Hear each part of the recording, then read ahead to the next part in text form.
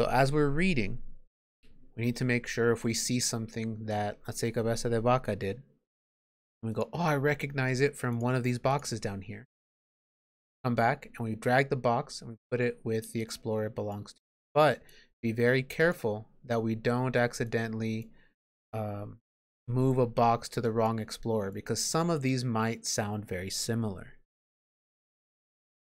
As we're reading, make sure that we're paying attention to which explorer is doing which activity or why they were famous. That way we can make sure we put them in the right places. Okay? The other thing I want you to notice is that there are 10 different things here and there are only 3 explorers. So it's not going to be even for every single explorer. Some explorers might have more, some explorers might have less. We're going to go ahead and read through our information about these explorers and what they did and why they are famous. Explorers to Texas. With knowledge of a new world to the west, many brave Europeans set out on the dangerous journey of discovery and conquest. Like Columbus's journey, their paths did not always lead them to where they intended to go, but their discoveries were no less significant. So, like we had seen last time, Columbus came over here and nobody in Europe knew that there was stuff over here. So once they figured out that there was land over here, everybody wanted to go and see what there was to see. And again, a lot of the kings and queens, they were the ones who were basically paying for these explorers to go, because again, this was a very expensive thing. They did have to take a journey on a ship across the ocean, which took a while. So the ship cost money, all the supplies for the ship cost money, and then you can't forget that they needed supplies once they were there as well. So all of that became very expensive. The kings and queens would basically pay for these explorers to go. They'd give them the supplies, the money, the people that they needed. But remember, the explorers had to do something for them. The explorers had to try to find whatever kind of gold or jewels or anything expensive and give it back, or bring it back and give it to the king or queen. Number 2, they had to make sure to promise that whenever they found land that nobody else from Europe had already come to, they had to claim it as land for that king or queen. So if they were sailing over and let's say the Queen of Spain had paid for their ship and for their supplies, then the queen would tell them, any land that you find belongs to me, belongs to Spain, and you need to tell everyone that belongs to Spain now. If they were explorers for the king or queen of France, whatever land they found, the king or queen of France would say, remember, you need to tell everyone that that land belongs to France now, it's French land.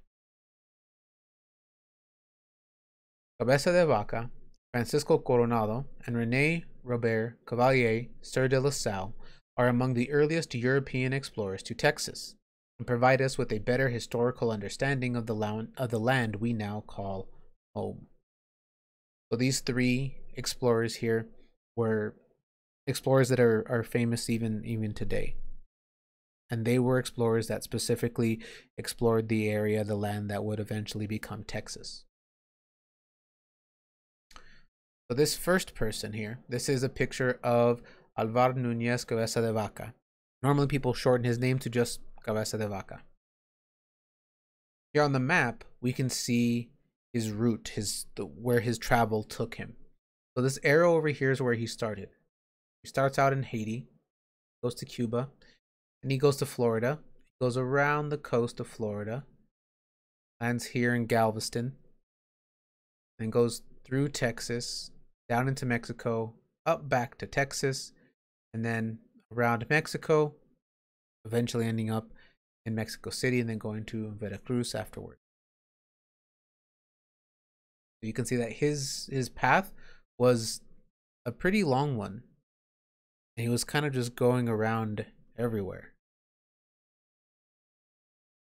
Cabeza de Vaca, an early explorer from Spain, was part of an expedition which set out in 1527 to settle and colonize an area in the New World thought to be near present-day Florida. Though his journey lasted far longer and was far more arduous than he had expected, Cabeza de Vaca never gave up.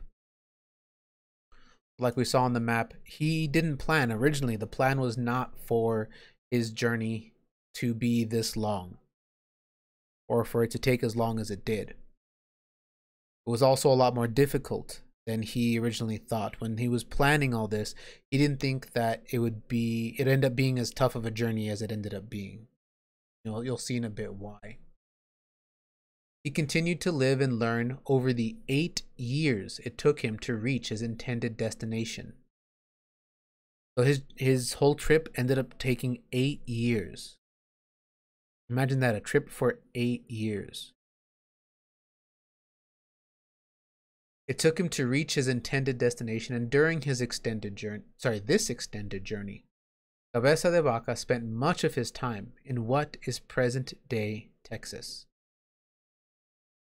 He lived with Native Americans and learned about them and the Texas environment. He became a healer, an ethnologist, a person who studies different societies and cultures, and the first European merchant and historian to Texas. The knowledge he shared has contributed significantly to our understanding of Texas's past. So even though just this part of his journey was in Texas, this was most of his journey here. He spent a lot of time in what ended up being Texas, and because he spent so much time here, he did learn a lot about Texas and a lot about the people that lived here, the native people that used to live here in Texas. He ended up learning from them, and because of what he learned and because of what he shared, the knowledge that he shared with other people, it helped out some of the other explorers, actually, and it helped us understand a bit more of Texas's past.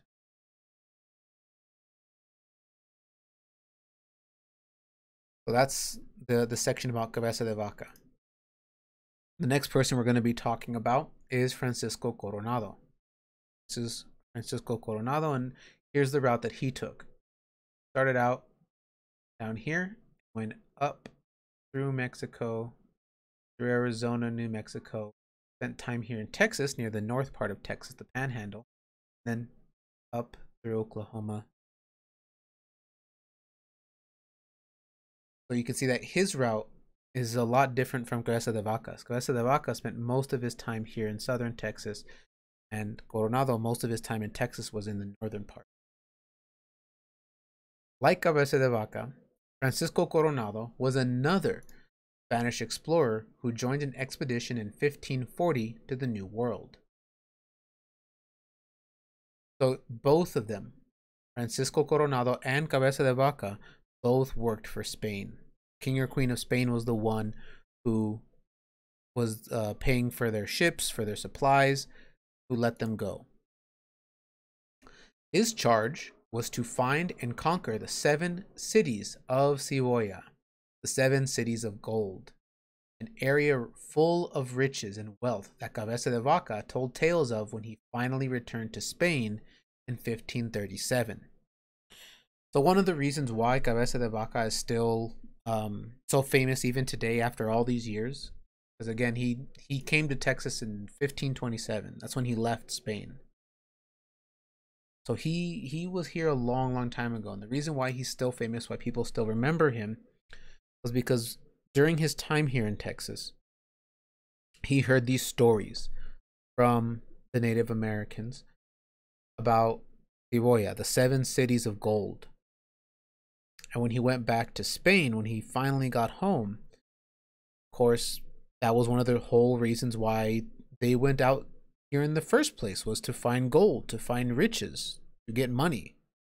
So when Cabeza de Vaca started telling people there are cities made of gold, not just gold bars or gold pieces, an entire city made of gold, and not just one city, but multiple cities, 7 golden cities.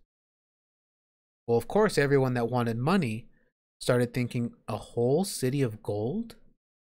Well, if I could find the golden city, that's a lot of gold that I could bring back, that I could have. One of the people that was going after those golden cities was Coronado. When he heard about this, the king and queen of Spain sent him out and said, go find him. Go look for him. And of course, it was important that they find it before anyone else from Europe, because if somebody else from Europe found them first, they could say, oh, well, it belongs to Spain, or it belongs to France, not to Spain. You can't have this golden city. They wanted to be the first people from Europe to find these cities. In their search for this coveted land, Coronado and his men discovered the Grand Canyon and many other famous landmarks.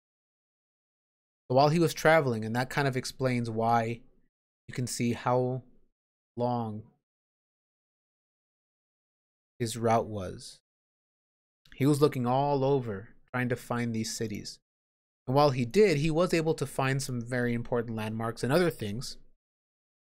But, like it says here, while he never found the 7 cities of gold, Coronado is credited as the first European to explore Palo Duro Canyon, a famous Texas landmark, and to traverse the northern part of Texas. So even though Coronado wasn't the first person to find the golden cities, and even though he wasn't able to complete that part of his mission, his task, he was able to find different landforms. And he was the first person from Europe to do that. He also was the first person from Europe to go and explore the northern part of Texas. Next person we're going to talk about is René Robert Cavelier Sieur de La Salle. Now, he's got a very, very long name, but normally when people talk about him, they shorten it to just La Salle. Here, we have 2 different routes for La Salle. We have this one, 1678 to 1682, starting out here, coming down the river, and then one, 1684 to 1687, going from this side and going here. René Robert Cavelier Sieur de La Salle was yet another European explorer to the New World. This French-born dreamer had hopes of finding a great river system that would lead to the Pacific Ocean and an easier passage to China. So this is the one explorer we're talking about that did not work for Spain. He worked for France.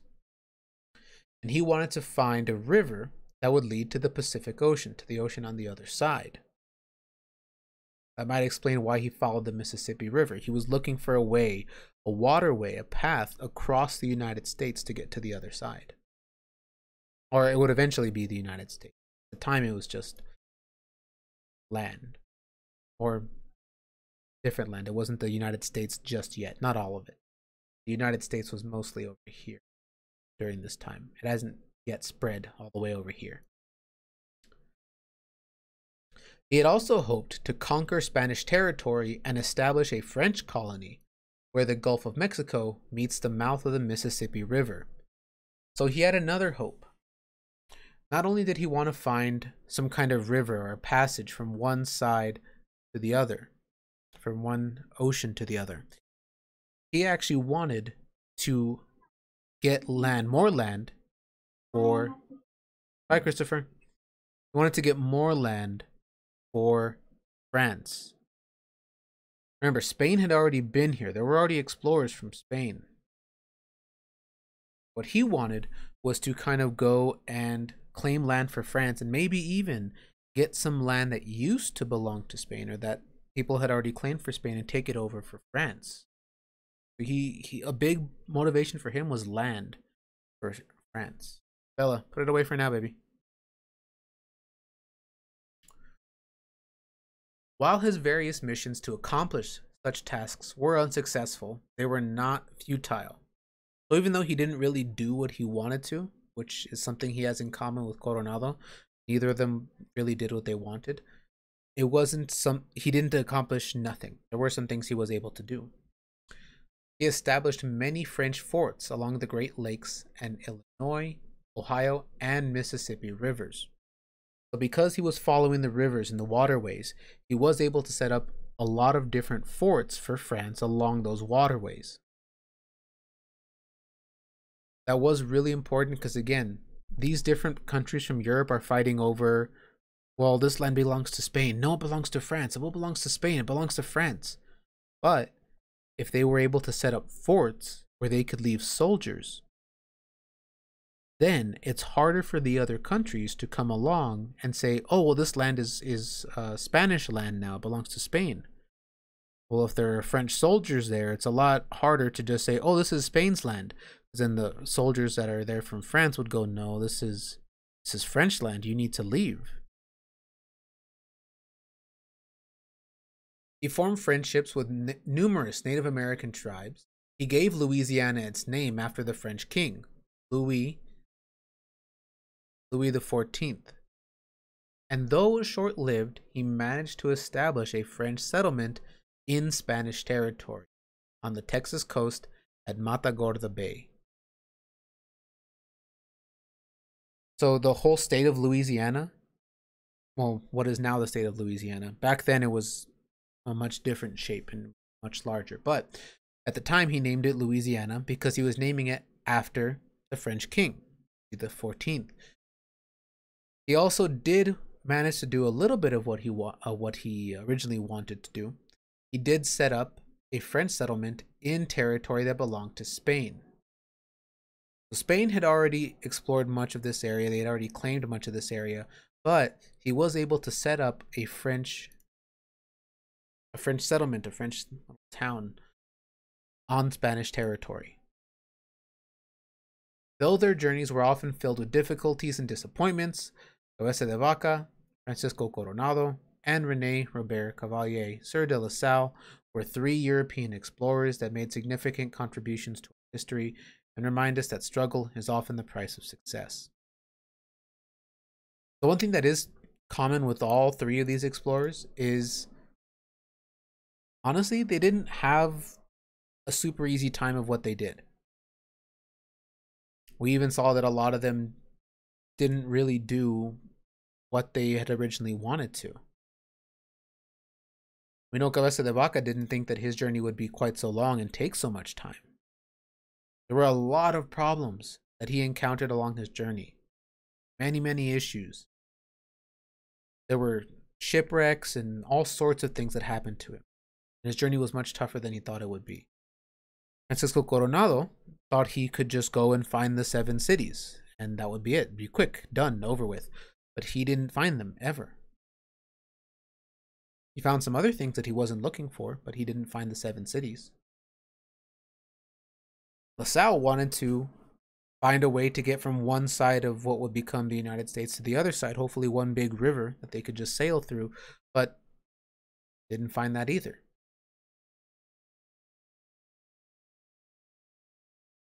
So now, like I said, what you're going to do is you're going to look at these blocks here.